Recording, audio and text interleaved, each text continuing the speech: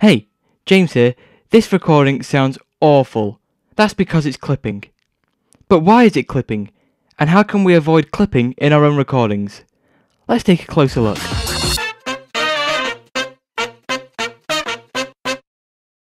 So let's talk about what clipping actually is. Clipping is a form of digital distortion that occurs when an amp is pushed beyond its maximum limit and goes into overdrive. This overdriven signal causes the amp to try and push an output voltage that it can't achieve, and consequently clipping occurs. To try and describe this better, let's have a look at a sine wave. Normally, a sine wave is a continuous curve, but as you increase the gain, you'll start to see that the top of the wave starts to square off. They look clipped, and this doesn't sound good. So what can we do to minimize the risk of clipping? Well, we can do something called gain staging. This is where you set the gain of your microphone or output to a level where it won't clip under normal circumstances. Let's do that now.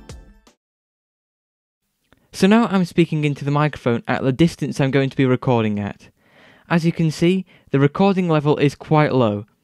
I really want to hit between -12 and -9 within my DAW when I'm recording vocals. So I'm going to turn the gain up on my interface so I'm consistently hitting between -12 and -9 decibels.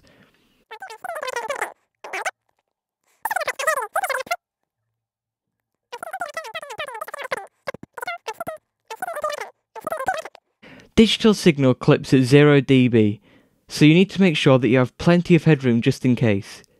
Bear in mind that it is much easier to increase the volume of an audio source if it is too quiet than fixing it if your gain is too high. This is why I am setting my gain here. I have lots of headroom if I speak a little louder or I get a little bit enthusiastic when I'm speaking. A lot of people, professionals included, neglect to spend a little bit of time before they record and end up with audio that sounds subpar. I'll be tempted to click off a video if the narration frequently clips, so just taking a little bit of time to set your gain beforehand can help a lot.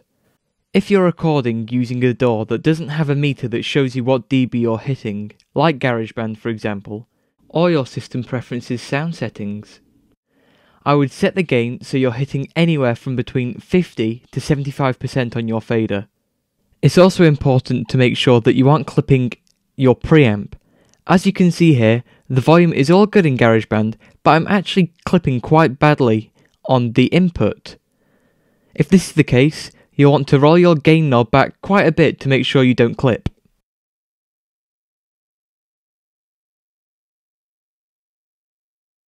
This can be much easier to manage on audio interfaces that have an actual meter.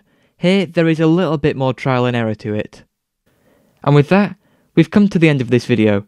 I'm thinking about doing a few more tutorials like this in the future, so if that's something that you'd want to see, let me know in the comments below. And thanks for watching.